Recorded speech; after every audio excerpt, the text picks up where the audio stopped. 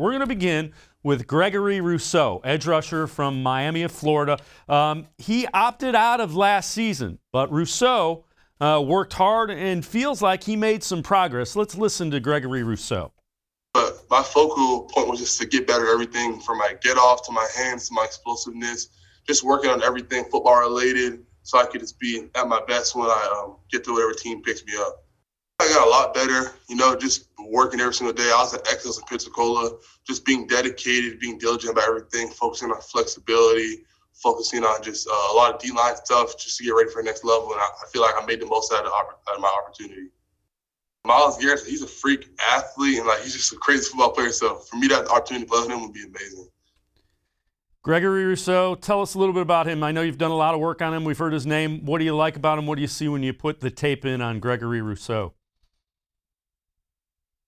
Rousseau, you saw it across the bottom of the ticker, 15.5 sacks in 2019. I mean, that's just simply sensational no matter what level of football you are. And, of course, that's the ACC. Looking back at his pro day, he had a pretty good day. Not the greatest day, but still a good day. Measured about 6'6.5", very long arms.